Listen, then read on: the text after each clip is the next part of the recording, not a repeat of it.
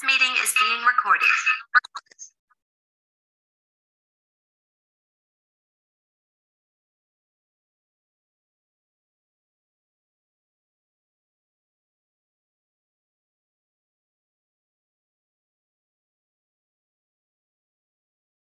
Welcome, everyone. We're going to give a few seconds for everyone to join from the waiting room.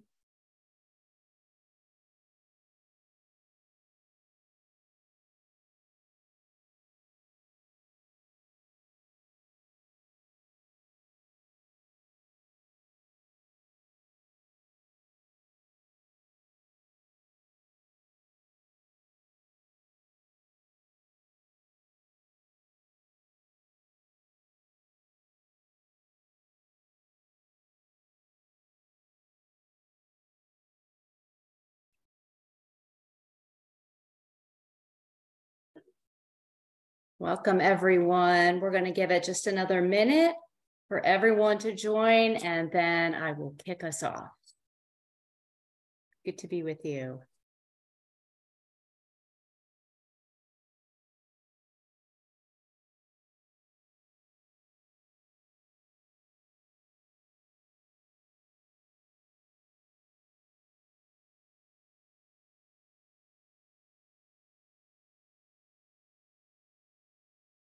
Okay, it looks like we have a good critical mass right now, and it's 7 o'clock. So I'm going to go ahead and kick us off. My name is Kim Kuda-Dring, and I'm the Director of Learning and Engagement here at the Cummer Museum of Art and Gardens. On behalf of our Director and CEO, Dr. Andrea Barnwell-Brownlee, and our entire Board of Trustees, I am very delighted to welcome you to this virtual lecture tonight. Our talk this evening is the final in a three-part series that has been graciously hosted by Cummer Beaches, which is an affinity group of the Cummer Museum of Art and Gardens, and generously sponsored by Dr. Diane Jacobsen. Now, works from the Jacobsen Collection are currently on view at the museum. You may have heard about this. We just opened last week. The exhibition is called American Made: Paintings and Sculpture from the DeMell Jacobsen Collection. And before we get started, I would love to thank our sponsors of this exhibition, which includes the City of Jacksonville, the Cultural Council of Greater Jacksonville, Ronald and Karen Retner, State of Florida, the Robert D. Davis Family Endowment, the Schultz Family Endowment, the Van Vleck family, the Director Circle donors at the Cummer Museum, and JP Morgan Private Bank. Thank you all for making this possible. The title of today's talk is The Power of Sculpture: Masterpieces of Sculpture from Middle Ages to Modern Day in the Cummer Museum and the DeMell Jacobsen Collections. So before I introduce our speaker for this evening, just a little virtual housekeeping. A recording of this talk will be available on the Cummer Museum YouTube channel in the coming weeks. If you're looking for the prior two virtual talks, those are already available, so I encourage you to check those out. We would love to hear from you this evening. So while you all will not be visible or audible during this program, we will have time for Q&A after about 45 minutes. Feel free to drop your questions in the Q&A, which is below. And Scott and the rest of us will answer as many as we can. You also might see us prompt you in the chat just to remind you to ask questions along the way. With that, let me introduce you to our speaker this evening, Dr. Scott Brown, Professor of Art History at the University of North Florida, also called UNF. Scott's been with us for all three lectures. He told me earlier he is hitching a ride to Italy tomorrow to go see some amazing churches. So we're very excited and honored to have you with us this evening. Scott, go ahead and take it away. Thank you so much, Kim. And thank you to the Cummer and to Dr. Brownlee, to Diane Jacobsen, to Cummer Beaches, to all of you for being here this evening. And a special thanks to Diane Jacobsen, who sponsored these Cummer Beaches lectures for a number of years now. It's a rare and special pleasure then to talk about Diane's collection as the topic of our lecture today, with the opening last week of her exhibition, American Made, which has been touring the country and has come to us here in Jacksonville for the summer. It's a marvelous exhibition, and if you haven't seen it yet, it really is fabulous, fantastic. I as Kim just suggested, I'm going to Italy tomorrow, so I chose Thomas Moran's Landscape of Venice as my backdrop. You can see that painting down in the exhibition if you go down to the Kummer to take a look. Our topic today is actually the red-haired beauty, private art, public art, and access to beauty in American society. This is a story about a collection, about Diane's collection, and about the conversations that happen between the works in a collection, really conversations between artists, as we'll see. I was introduced to Diane a number of years ago now, many 5, 6 years ago, I suppose. And the work that is the launching point for our talk today is the very first work from her collection that I spent a period of time looking at, that I looked closely at. Close looking is the fundamental method of art history for me. Spending time with a single work, getting to know it, getting to ask critical questions about it to see what it tells us about the history of art. And this is a work that I found powerfully revealing. I actually met Diane, and I'll tell a little story about her in a class I was teaching on Dutch Baroque painting. I gave a lecture in this class on paintings within paintings. The Dutch were famous for this, as in this example by Gabriel Metsu, where we see a painting of a seascape, a stormy sea, and a ship potentially in trouble in a stormy sea. On the wall behind the two women, there's a letter in the hand of the woman, the maid here, a letter which the picture implies has been sent from a husband who's away at sea on business. And the stormy sea is a sign of trouble in the offing, of bad news in the letter, potentially. In other words, works of art within works of art are often used in order to convey meanings, to tell stories, to create allegories, and to add dimensions of significance. So after this talk in this particular class, Diane came up to me afterwards and said, Scott, I have a painting in my collection that has images within it. I wonder if you would have anything to say about them. And she sent me duly a photograph of her painting, The Red-Haired Beauty, by the American artist Edwin Blashfield. I was immediately struck by it, I will say taken by it, because it is a terrific example of a sort of art historical painting. And Diane was absolutely right. The images within the image are very revealing and very communicative. And so as an art historian, it was too provocative to me not to follow up and to figure out what the artist was trying to say by including these quotations or these references to other images. The red-haired beauty, as we see her here sitting in the middle of the picture, is actually seated on one of the most famous artworks of antiquity. She's seated atop a portion of the Parthenon Panathenaic procession relief. You can see here this charioteer, which is represented in the bas-relief, which the red-haired beauty is treating as a kind of seat or a stool. It is actually a piece of the Panathenaic procession frieze, as we see here on the right. The arc of the horse's tails and the posture of the charioteer are almost identical. Edwin Blashfield has not, let's say, copied the image photographically, but he's translated it into the image. But this is not the only art historical reference within the red-haired beauty. The beauty is seated on the Parthenon sculptures, but she's staring at this table, this little copper table, bronze table, which is laden with these small figurines, these little statuettes. This was my introduction to what are called Tanagra figurines. Tanagra was a city in ancient Greece that was famous for producing these small terracotta figurines of great delicacy and great beauty, very, very different from the giant monumental marble reliefs that decorate the Parthenon. These are small, intimate objects, often produced as household or grave goods. It's the kind of art that people lived with, whereas the Panathenaic procession reliefs is the kind of art that people worshipped at. So very different categories of art here. One private, personal, intimate, decorative, and the other monumental, marble, classical art in all of its grand severity. This marvelous image then of the red-haired beauty seated atop the Parthenon sculptures and staring at these little decorative figurines from ancient Greece was a picture that seized my imagination. All the more so because of the title of the work, which refers here to the vibrantly red, brilliant, flame-like hair of the beauty.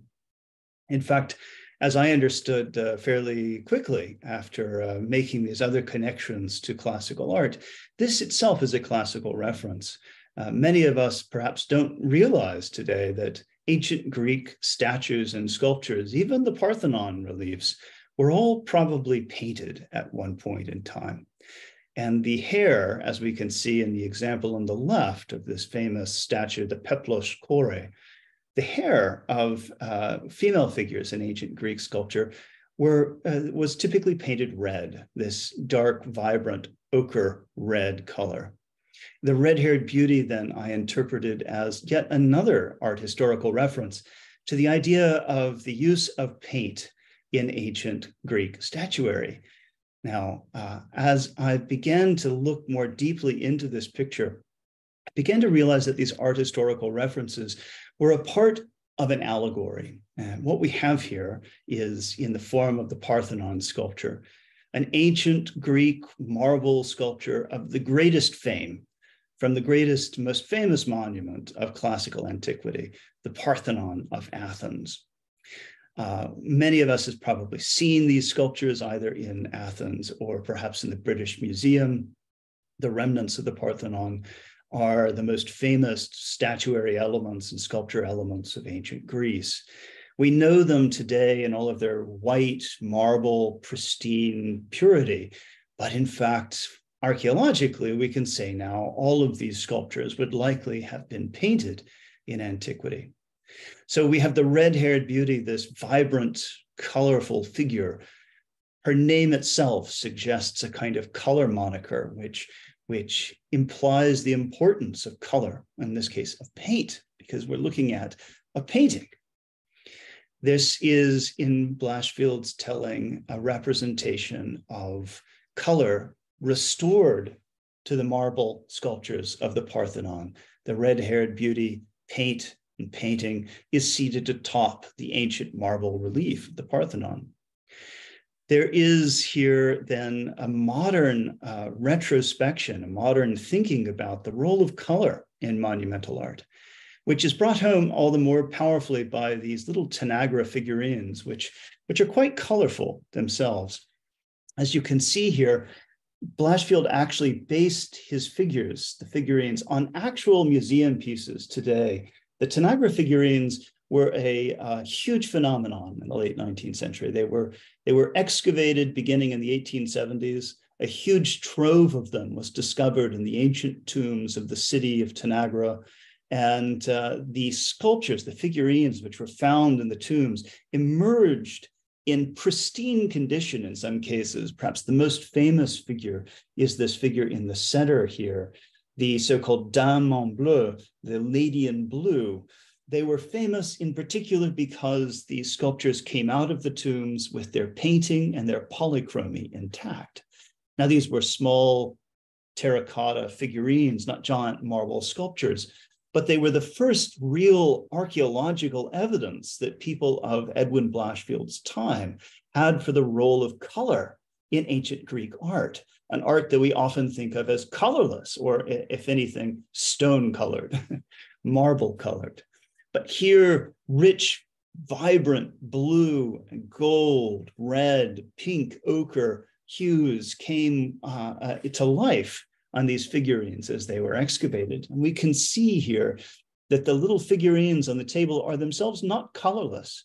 They are pale in tints of rose and lavender, but they are nonetheless colorful. The Dame en Bleu and this figure with the dove at her shoulder are copied directly from famous examples of the Tanagra figurines.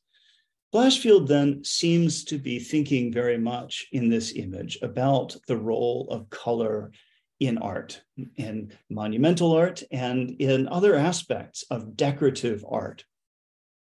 It's a painting, a small painting, with a very big idea, because Blashfield would, as I knew when I first began looking at this picture, he would go on to become perhaps America's most famous monumental muralist. In other words, he would go on after this painting was made, some 6, 7, 8 years later, he would go on to become the most important muralist in American art, painting such monuments as the dome of the Library of Congress and many, many others, state houses and capitol buildings and churches and the Cathedral of Washington, many, many, many other monuments. In other words, he became an artist who painted on the surfaces of the monumental building, on the surfaces of the Parthenon, the modern Parthenon buildings, which we were constructing in great numbers in that late 19th, early 20th century. In fact, that period, the late 19th, early 20th century, sometimes known as the American Renaissance, is the era in which we constructed all of the great classical marble columned buildings which adorn our downtowns, our state capitals, our capital in Washington. So this was a picture then that suddenly seemed to me to be quite important in terms of the story that it tells about the history of art. A small picture with a big idea. I got very interested in where that big idea came from. Who was this guy, Edwin Blashfield? Well, he was an American from Boston, and he went overseas to study in Paris in the 1870s. In the early 1870s, he painted very silly pictures without any big ideas in them at all. Here's a characteristic example. It's a picture set in a sort of ancien regime period of France before the Revolution, 2 ladies in the streets smelling nosegays. Or for instance, this other picture in 1876, Tea Time. These are just genre pictures. And to be frank, although these are painted when he was still a student and a young person, there's no question, they're not pictures that point toward any grand idea or great ambition to become the great muralist of American painting. There's very little sign in these early works of who Edwin Blashfield would become. In fact, I think it's not until he met his wife in 1876, his future wife, that he began to get his big ideas. All of a sudden, around 1876, 77, after he meets the woman Evangeline Wilbur, who would become his wife, all of a sudden he starts painting much more ambitious pictures, big pictures, pictures with deep historical themes and archaeological and art historical perspectives. Suddenly, a big idea is entering into Edwin's work. He starts painting, for instance, some of the most striking pictures. He paints a whole series of ancient female gladiators who are here depicted practicing their battle skills with each other. A very transgressive subject for the 1870s, the idea of female gladiators in ancient Rome, which was, in fact, historically, archaeologically accurate, was nonetheless socially inappropriate in this period. These strong, tough women who defied all of the conventions of Victorian society for how women ought to behave in public. I love the title of this work. Behold with what resounding noise she beareth the well-taught blows. This is a work with a big idea. And it is an idea I think we can attribute to Evangeline Wilbur Blashfield. When I first met her at a dance in Paris, Edwin wrote, I suppose that she was some 28 years old. She had the air shared by her sister of thinking that we dancing young men were less than nothing. Later, I learned that her 17th birthday was not far behind her. Yet given the quantity and quality of her learning, 28 years would have been all too few to seem reasonable. Evangeline was a remarkable person, a scholar, a thinker, a brilliant person, and also his model. Edwin used Evangeline throughout his career. The red-haired beauty is, in fact, Evangeline Blashfield, as we can see from this portrait comparison.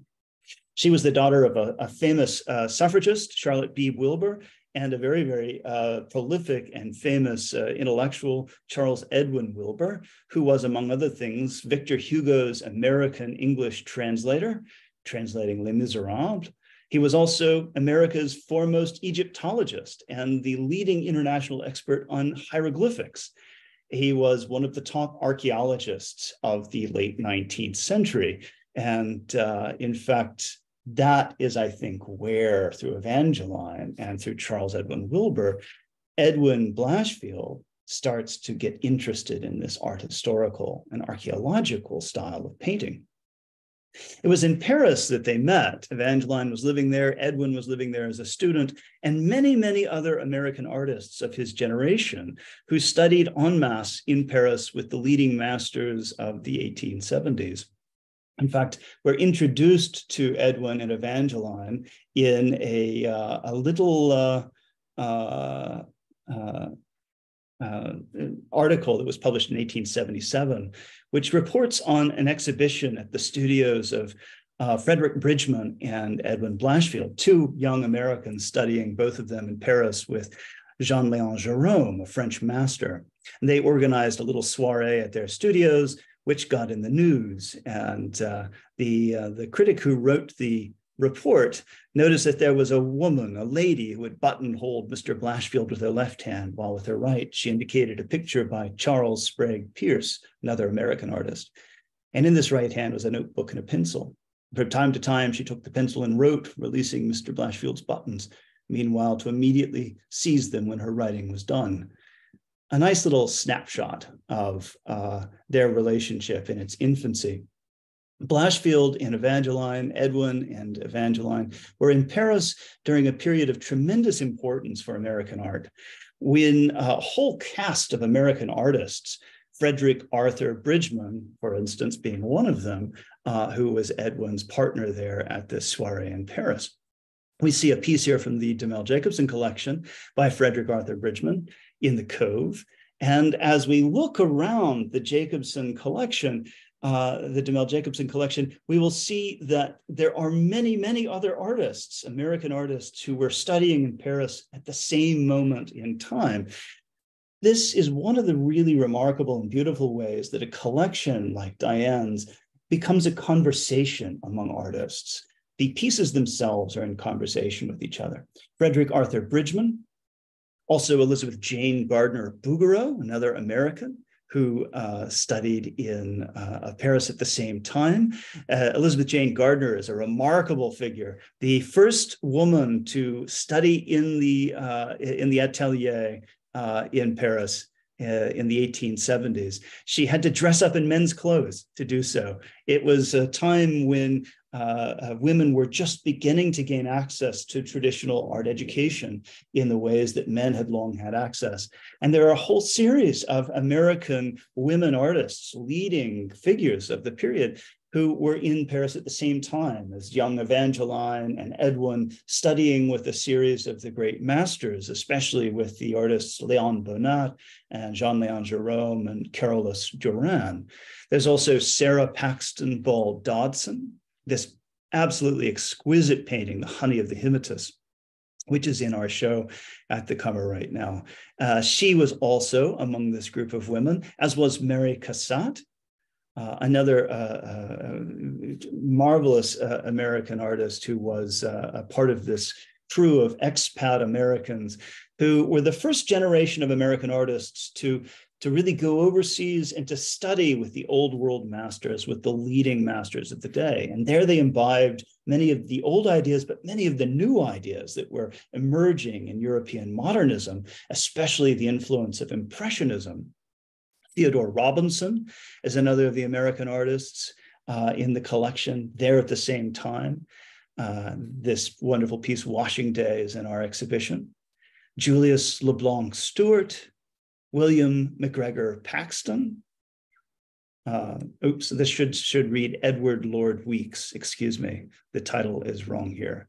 Walter Gay, James Carroll Beckwith. All of these artists were together, working together in the same studios with marvelous crossover. And if you go read the art notices from the day back in the 1870s and 80s, you can hear about their interactions with each other after hours, their games, their hijinks, the exhibitions they went to. It was an incredibly important period for a generation of extremely ambitious young American artists.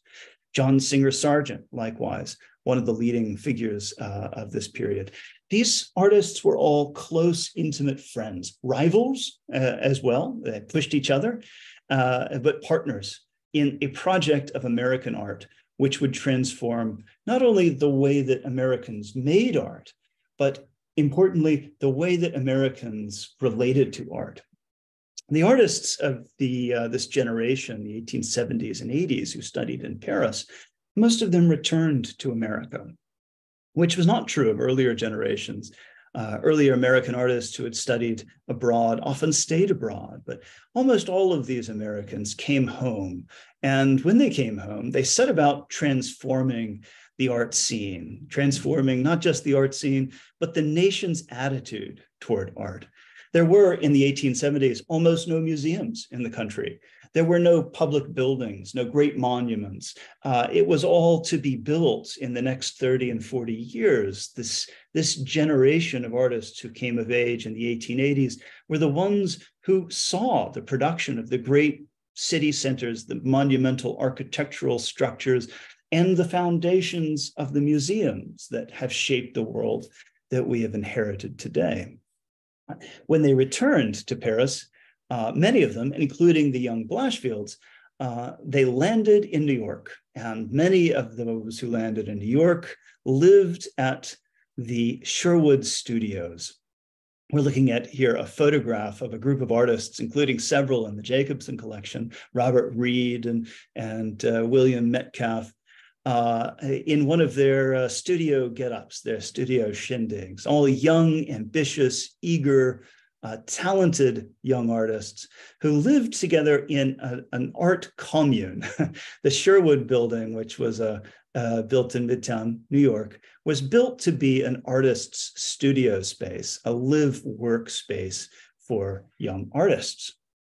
And the Blashfields moved there in 1881, the year that the Sherwood opened, along with a number of other artists. There were some artists of an earlier generation, Jasper Cropsey, who is known as a Hudson Valley School painter. These artists of an older age, who some of them mentored and some of them were sponsors of the young generation. But the young generation of artists that came with Edwin and Evangeline were themselves often ambitious in a way that young radicals often are. They wanted to recreate American art. The beautiful Hudson Valley School paintings are very different in their style, their clear, crisp realism, their monumental scale, from the kind of pictures that Edwin and his group began making when they arrived back in New York. James Carroll Beckwith lived in the Sherwood Studios. In fact, his uncle owned the place. And so he was sort of a famous figure there, a central social figure in the group. And this is his painting of his wife, Bertha. His is a style which we can see radically different from the Hudson Valley School style. An impressionist, loose, painterly style that is in a picture here, which is highly intimate in its proportions, which is a totally different kind of work in terms of its attitude, its aesthetic presence than the monumental image of Niagara Falls, for instance. William Merritt Chase did not live at the Sherwood Studios, but gave James Carroll Beckwith his dog, Coco, which he was very fond of. And James Carroll Beckwith kept it until it was discovered it was against the lease policy to have a dog in the Sherwood Studios. And so he had to get rid of it, which is a sort of a sad story. He was very broken up about it. Even though the place belonged to his uncle, he couldn't get a pass for the dog. But that kind of relationship here between these artists, these friends and rivals, is characteristic of life in the 1880s for these young artists who are just establishing themselves in their careers. William Merritt Chase would go on to be one of the great picture painters of the late 19th, early 20th century.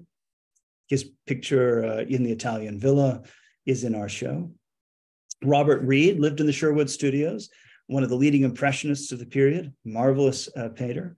Willard Leroy Metcalf, Robert Bruce Crane, Augustus St. Gaudens also lived in the Sherwood Studios. Augustus St. Gaudens was a monumental sculptor, and he would go on to become one of the great decorative sculptors for the period of architecture that was beginning in the late 1880s, early 1890s. Charles Courtney Curran also lived in the Sherwood building.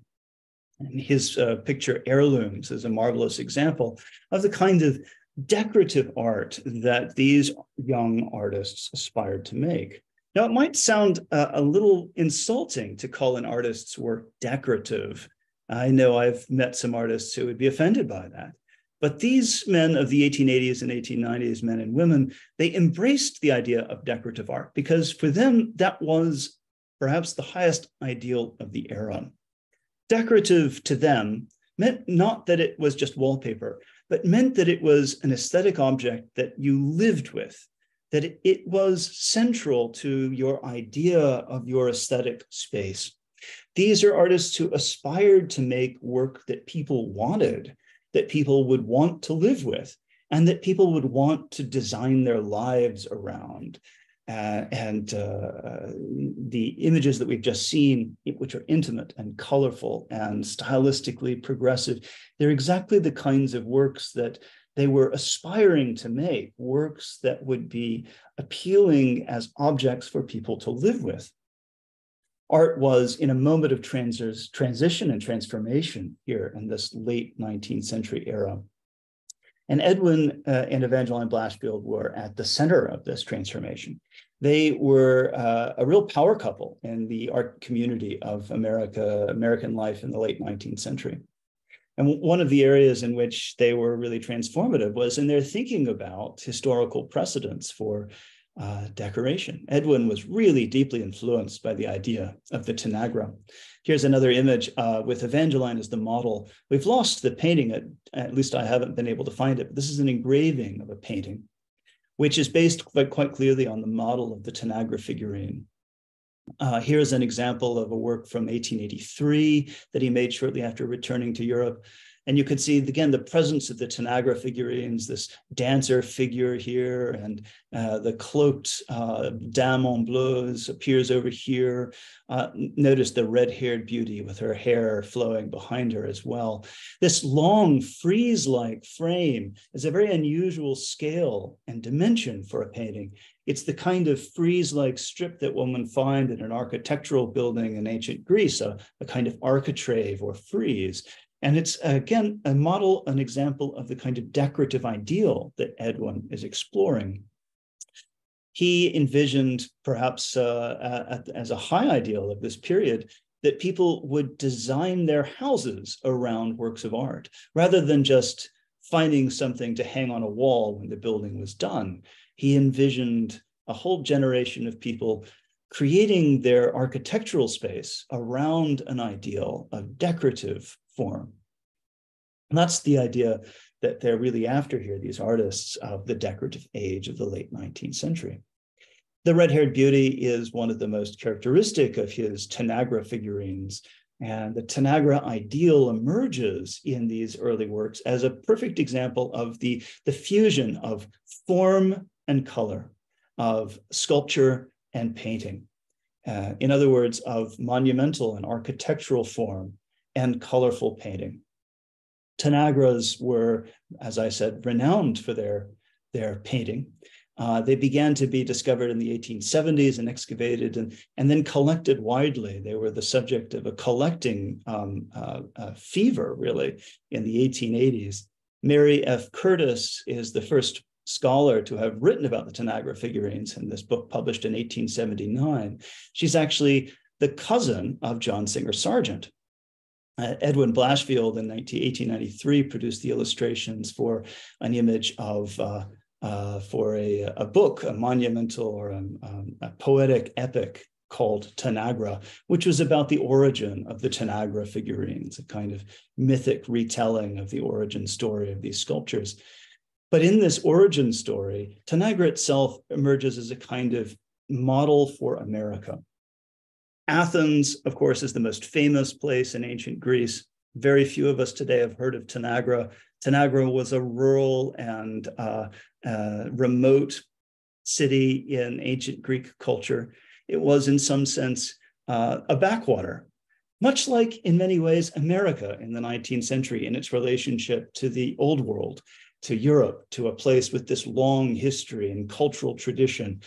America and Tanagra, though, were both places that people thought of something new happening, something distinctive and original and different from the styles of the ancient Greek Athens culture. So, in fact, Edwin and Evangeline and the artists of the Sherwood Studios, the young artists who had studied in Paris, were, as they felt, engaged in the creation or the exploration of new ideas to make American art a kind of new art of Tanagra, a new art for the modern age, recalling an ancient ideal that had been forgotten. The image here is very prescient. It was painted in 1886, but it represents, Edwin depicts the plans for the dome of St. Peter's, and the Pope is poring over the dome. And the dome, if you've ever seen the dome of St. Peter's, is this incredible sculptural painted space full of color and light and architectural form. But when we look at the plans, it's just a blank, flat, white slate waiting to be created. It's only in a phase of imagination. In a few short years, Edwin himself would be painting the dome of the Library of Congress. And this is a painting that looks forward to that future. In 1886, Edwin was in England with a number of other artists, including John Singer Sargent. The same year in which John Singer Sargent painted this picture, the Edwin and a group of artists who would go on to become the leading muralist painters of America in the late 19th century were together talking about the future, talking about their dreams and ambitions. This is a painting which is also emblematic of the decorative direction of this new art. John Singer Sargent, who's so famous for his portraits, here turns the faces of the figures away from us so that the picture becomes about light and color and decorative presence, flowers and lanterns. John Singer Sargent's painting Elsie Wagg, a portrait in the DeMell Jacobsen Collection, is emblematic, though, of his portrait painting, but also of the kinds of figures that Blashfields and John Singer Sargent and the other artists of this period were in touch with. Elsie Wagg is a perfect example for us. She was an English woman and a gardener, and her passion in life was creating public gardens. She was very deeply invested in the idea that beauty and natural beauty should not be private, that gardens should be made public, that the public should be given access, and that access to natural beauty and to gardens would be a feature of a new democratic life in the coming 20th century. She was very successful, is remembered today as one of the most influential garden pioneers of the 19th century. We might think of her in relation to Nina Kummer and the Kummer Gardens, and of Nina's role in promoting natural beauty. But she's a figure who is making an argument very similar to the one that Edwin Blashfield and his contemporaries were making, was that art should not be just a private good, that it should be something that we live with, both in private and in public. Many other artists of the late 19th century embraced these ideas of the Tanagra, of this ancient idea of an intimate, familiar kind of beauty. The Tanagra figurines, as I said, were famous in the modern age, especially because they were not huge. They didn't belong in temples. They belonged in people's homes. They were humble in one sense. They're all terracotta. They're simply made. That means they're affordable. they are not beyond the means of ordinary people. We find artists like Sally James Farnham, Bessie Potter Vana, producing sculptures which are not huge. They don't belong in gardens and massive outdoor spaces. They're designed to be lived with in people's homes. They are, in some sense, modern Tanagra sculptures, which are bringing an aesthetic ideal into the home to be lived with. Thomas Pollock Anschutz here, an important artist of the 19th, 20th century, who likewise figure connected to Edwin Blashfield, produced his painting, The Tanagra. Childe Hassam, who is in our exhibition, likewise produced in 1919 his painting, Tanagra. You can see the ideas here that emerge here. We have a statuette, an ancient statuette of a woman. It is faded, it's old. And we have next to it the vibrant picture of a modern woman. This colorful, beautiful Impressionist painting by Childe Hassam embodies all the ideas of Impressionism in the late 19th, early 20th century. But it makes reference back to this ancient ideal of the Tanagra. It is an ideal that reminds us that art is something that is meant to be loved and lived with in our homes, in our museums, in our public spaces, the very kinds of spaces that were just beginning to take shape in the late 19th and early 20th century. The rise of public art and public beauty in America is one of the key stories that we can tell through a collection like the Jacobsen Collection. The oldest museums in our country are not that old. The Metropolitan Museum of Art was founded in 1870. Many of the famous museums of the day today were themselves not established until the 1880s, 1890s, early 1900s. We can point to the Detroit Institute of Arts, the St. Louis Art Museum, and many, many, many others. Great, marvelous, fabulous collections that are what we think of as public museums, quintessential public museums, but they were not dreamt of until the 1890s in many cases. One of the key events in American life that changed the calculus or reoriented society toward a new concept of the value of beauty and art was the 1893 World's Fair in Chicago. A huge public art exhibition and architectural exhibition that was a massive event in American cultural life. Edwin Blashfield, who in 1885 had produced his Red-Haired Beauty, and which envisioned a new monumental painting, an architectural kind of painting, a mural painting, was invited in 1893 to paint the dome of the one of the pavilion halls at the Chicago exhibition. And the same year, 1893, his wife, Evangeline Wilbur, founded the very first municipal art association. This is like our cultural council in Jacksonville. We might think that there's always been something like the cultural council in American life, but this is not true. The very first organization for civic organization for the promotion of art and culture was the Municipal Art Society, founded in 1893 by Evangeline Wilbur Blashfield, the same year in which her husband began his career in earnest as the foremost mural painter of American art. This is from a speech that she wrote to mark the foundation of the Municipal Art Society. Literally every single cultural council, municipal art organization, civic art organization that exists in American life today began because of that movement in 1893. From 1895, we find a lecture given by Evangeline about how to make New York a beautiful city. And she's tackling the question fundamentally of what role architecture and art have in a well-made city, in a city that supports a well-lived life, of a city that supports equality of aesthetic access among its populations. We have to remember 1893 here is kind of the height of the tail end of the Gilded Age, an age of tremendous economic and aesthetic inequality in American life. And there is a generation of ambitious young artists who are eager to change and to shape the American conversation about the role and the importance of art, of beauty, and of public investment in beautiful cities in American culture. They're tremendously successful in changing that conversation. From the vision in 1886 of the potential in Edwin Blashfield's painting, Grand Plans, the plans for the dome of St. Peter's.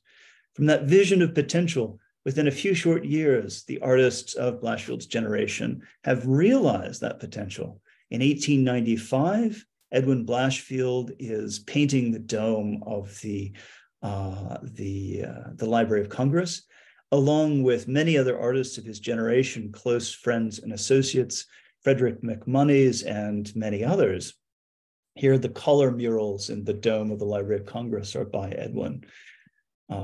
Here, the Cathedral of St. Matthew the Apostle in Washington, Edwin painted, was the lead painter for the murals. In the Detroit Public Library, here, Edwin Blashfield led the mural campaign for painting in the 19-teens, a building which was designed by Cass Gilbert, one of the leading American architects of the day.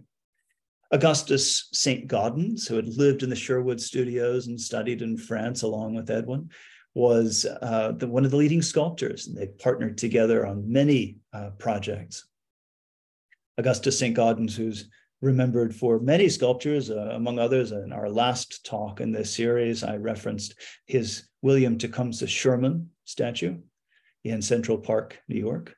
Frederick McMonnies, who I've just referred to, here is his self-portrait from the Jacobsen Collection, and his Nathan Hale, another work from the Jacobsen Collection.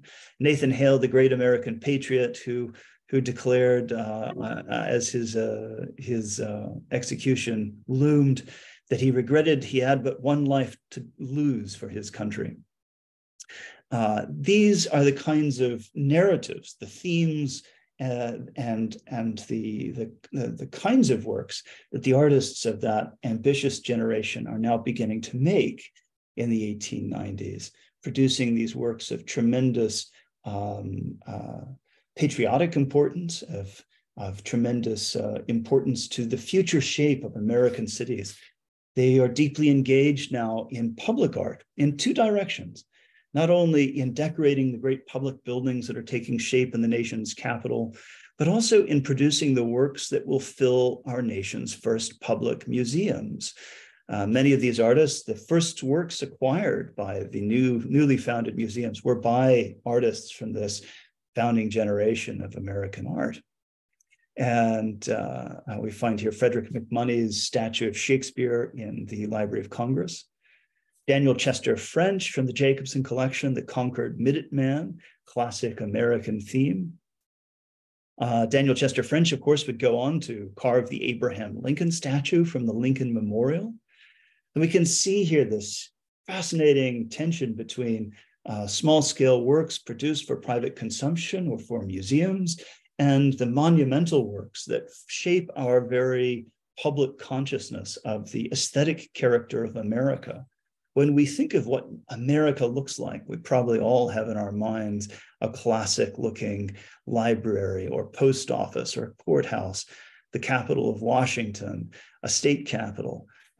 This architecture is taking shape at this moment in time under the influence, the aesthetic imagination of this generation of tremendously ambitious artists. Mary Cassatt is another artist who turned her hand to mural production. She painted the fabulous mural for the Women's Pavilion at the Columbian Exhibition in 1893. Unfortunately, the original is lost. We only have reproductions and preparatory studies, but look at this. This is one of the most spectacular little studies I've ever seen. I love this work.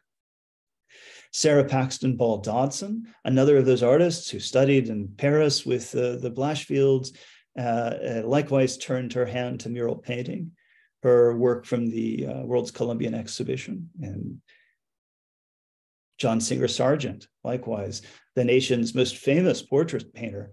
He spent much of his late career passionately devoted to painting murals in public buildings, including the Boston Public Library murals, which are perhaps his most famous public art murals.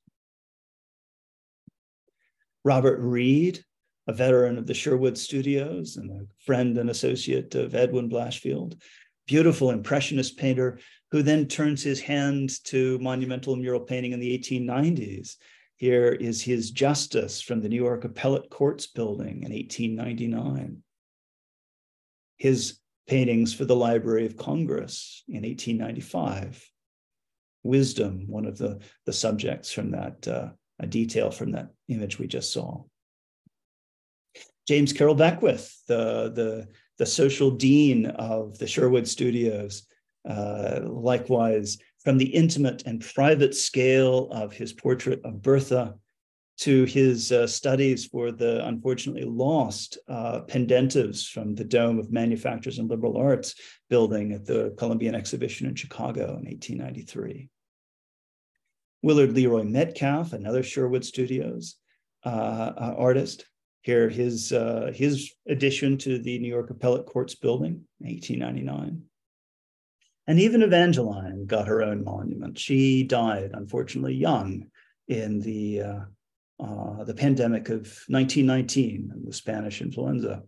And if you go to Manhattan, underneath the Queensboro Bridge, on the edge of the city, there is a little monument which was designed by her husband, Edwin, after her death, and was installed by the Municipal Art Society, the group that she had founded in 1893, a fountain to water the horses of the colliers and the greengrocers who trucked across the Queensboro Bridge every day from Queens to bring their goods to the bridge market here.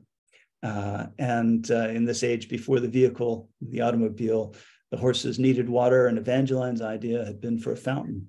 We can see that the mosaic designed by Edwin recalls the red-haired beauty from 30 years before. Very clearly a reference back to a moment of idealism and optimism and expectation in his own career, in his own life and marriage, that though it came to this sad end, had nonetheless seen through 35 years of marriage an extraordinary transformation of American art, and not just of the way Americans make art, but the way that Americans live with art and the way that they think about art's importance as a private, as a public good, as a democratic value. Thank you so much. It's been my pleasure to talk about the Jacobsen Collection. There's so many other stories we could tell. Each of the paintings in the collection is itself an entry point to another story about American art, and through the story of American art, about our own country and civilization. I encourage you all to go down and take a close look at the collection and to think about the stories that it tells. And if you've already been, go back and have another look. Thank you so much. I look forward to your questions.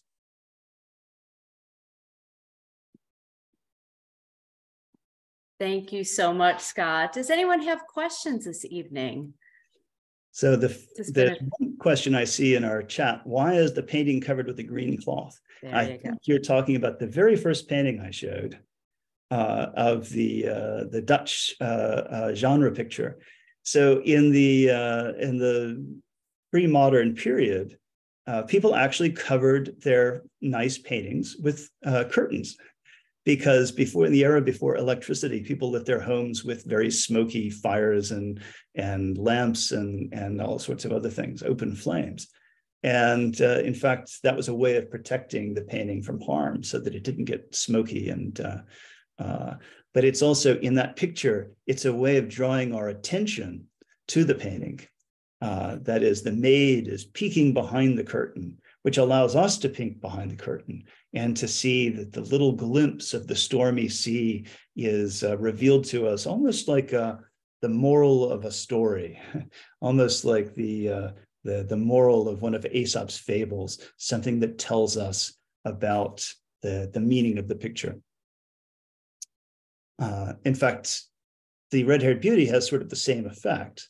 Her drapery acts as a kind of veil that partly covers the Parthenon sculpture, so that the sculpture isn't just staring us in the face. We have to hunt for it just a little bit to peer past her skirts to see that it's there. It's a way, it's what we call in art subordination, the artist disguising something important just slightly in the background so that we don't see it immediately. Is it true that Evangeline secretly painted some of Edwin's credited work? And if so, which works might they possibly be? No, so Evangeline, I know of only one work of art that Evangeline made. I have no doubt that she was a sort of amateur artist. Edwin did sling a fine brush, but she was the brains of the operation. They published a lot. In fact, she was one of America's first art historians. And they wrote and published in many places in American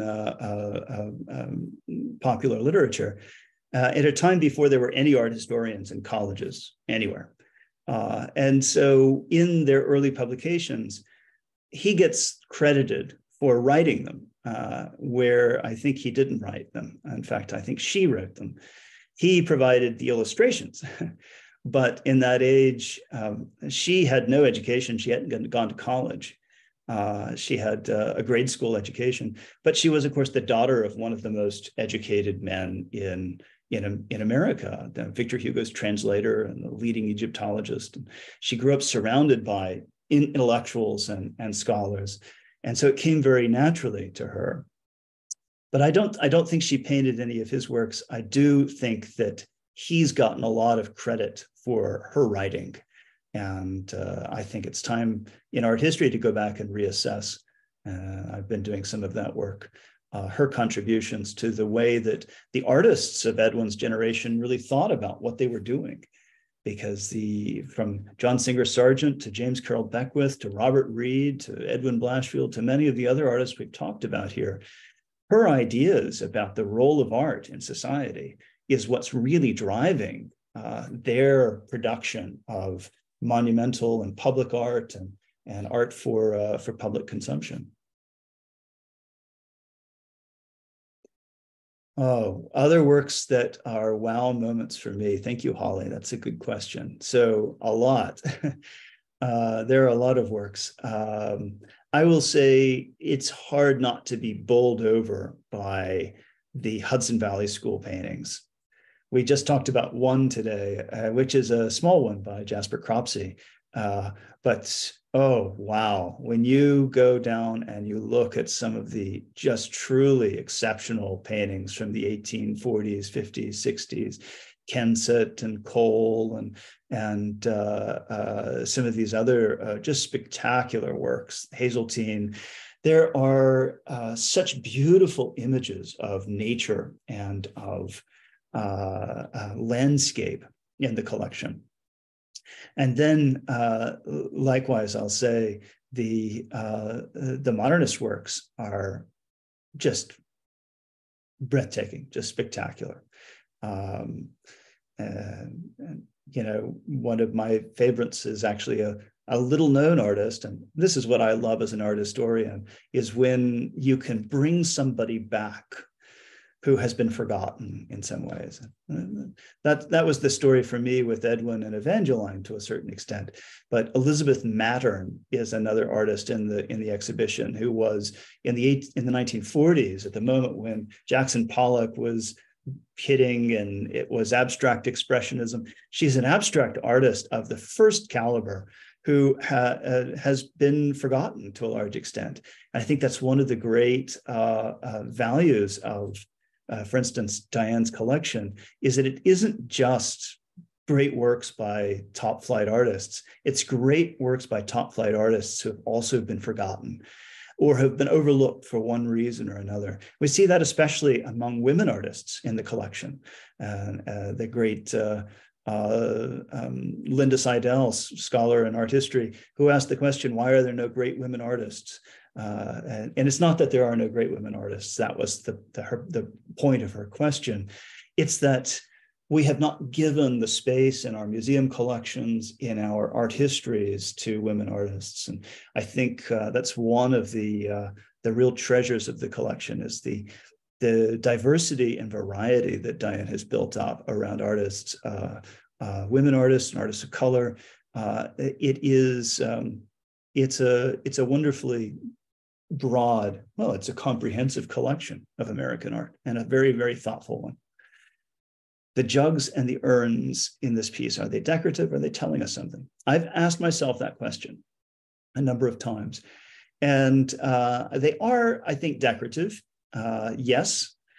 But I do wonder, this one, this very funny looking round one with the narrow neck, it's what's known as a bombolus. And it's in particular associated with graves and burials, like the Tanagra figurines. And I've wondered if there's not some reference here to the idea of the past, our burial of the past, the excavation of the past, how we take lessons from a vanished past, a dead past, and revive those lessons for the modern age. So Evangeline and Edwin, they're not trying to make Tanagra figurines. They're trying to reinvent an ideal that comes out of those Tanagra figurines. So in some sense, they're looking into the tombs of the past for inspiration for the future. What separates a painting that is considered great and art that is a nice painting but is not great? Well, there are many good ways to potentially answer that question. And I'll tell you, I may not be the right person to answer that question, because I am not a critic, but an art historian, which means that what makes a painting great for me is when I find that it is a work which tells an important story of almost any kind about the artist, about the moment in art history at which the work is made. I see works of art as deposits of moments in time where each intentional act by the artist to bring something into being is itself a way of recording processes of thought, of thinking, of feeling, of cultural relationships to art that are then fixed in place in the work. And I'm always interested in what those marks mean to us about the history of art. So I look for works of art that tell a great story. And perhaps that's one way of thinking about a great work of art. Of course, there are other ways, and Diane is an excellent expert on this at this point in her career. And I will redirect you to her, and she will, I'm sure, be able to talk about this in some of her upcoming lectures at the Cummer. But that is a central question for a collector: is what are the works that should be put in conversation with each other? And I would say that as a collection grows, one of the answers, again, that we might make to that question is that a great work is a work that adds something to the conversation. It's not just a quality of the work in itself. It's the work in its context for us. That's one of the reasons why collections, whether Diane's or the Cummer's or any other collection, it's one of the reasons why collections are important, is there are ways for us of curating memory and of telling stories that we need to preserve for our future.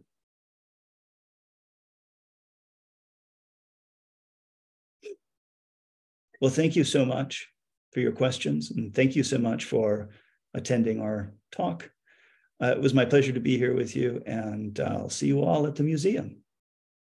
Thank you, Scott. What a fantastic evening. We look forward to seeing you all at the museum very soon. We'll send a follow-up email with some important dates, also a link to a survey. We do have a lecture with Dr. Jacobsen coming up next Tuesday, so do look out for that on our website, and we hope to see you at the museum very soon. Let us know when you're stopping by. We'd love to walk the museum and the collection with you. Safe travels to Italy, Scott. Thank you so much. You're very welcome. Everyone, take care. Have a great night.